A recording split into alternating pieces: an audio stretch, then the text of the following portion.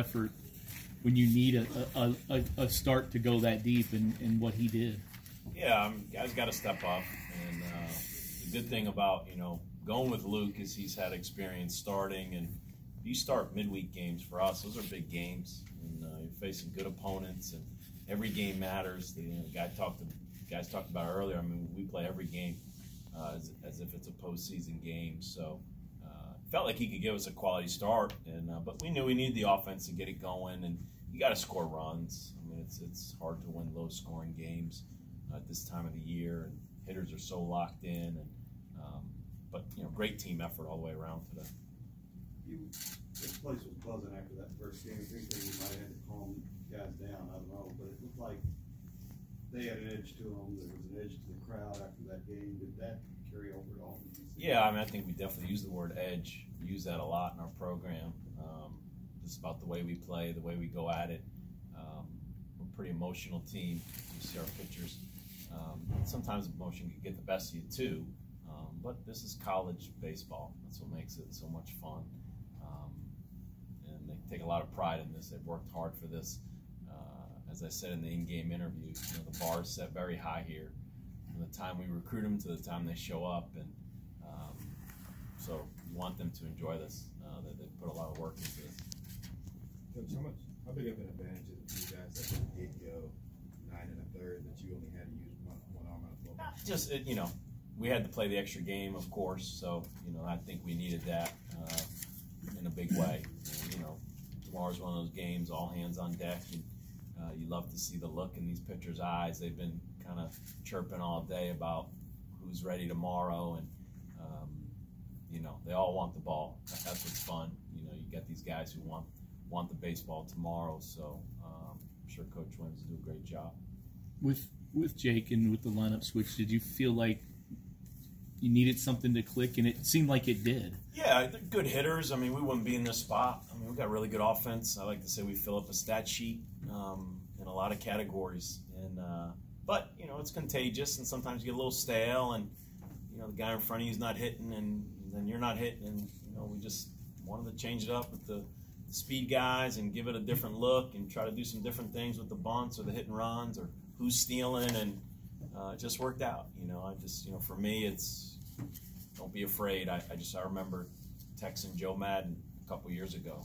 I had some lineup questions, and he's so bold, and he was just he just kept saying, don't be afraid to make changes in the lineup, and it doesn't matter what time of the year it is.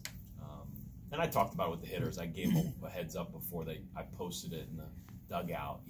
Just gave them the heads up as to why we're just changing it up a little bit, and they responded. Jake had a really good day for you in both games, but this game with the home run did kind of get the offense going a little bit. Yeah, no doubt. And they're calling him postseason Jake because he's had a few of these, and that's what you need. I mean, every team at every level got to have guys that get hot in the postseason. And fortunately, we've got a good lineup. We've got some depth. I bring in Zach Britton off the bench today because he's usually in the lineup. So I said it all year. Our depth is big, and so whether it's the position players or the pitching staff, it showed today, and hopefully it shows tomorrow.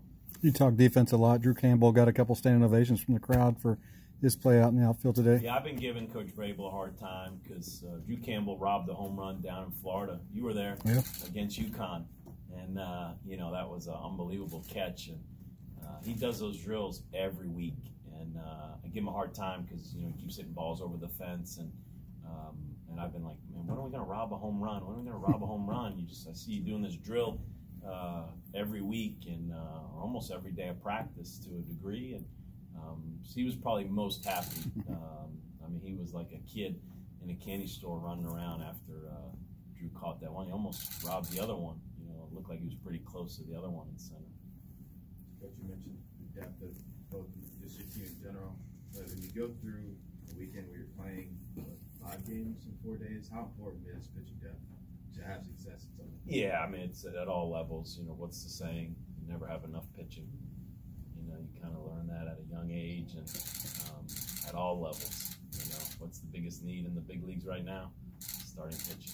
I mean, that's just the nature of the game. So it's good that our depth and our talent. They push each other, and the young guys learn from the older guys. And for me, I get excited just to see Carter Lohman run out there. I mean, that's a talented left-handed pitcher, young guy who the future will be here before we know it. Did you consider leaving Luke in to let him get the complete game? Or is that We wanted him to start the inning just because his velocity was up. He looked good.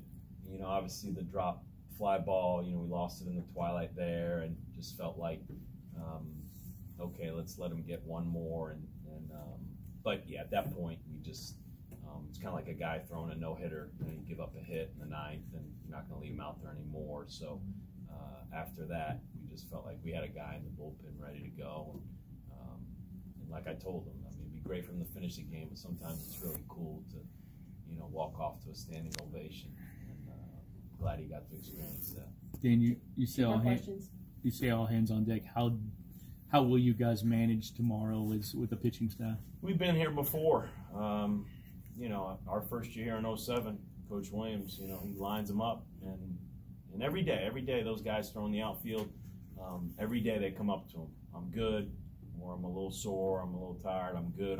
And, you know, today was one of those days, man, you could see guys were buzzing. Guys kept coming up to him, Coach, I'm good, I'm ready, I'm good. And that's why you worked so hard all year. And they gave Zach Farrell, our strength coach, a lot of credit, Pat Hassel, our trainer.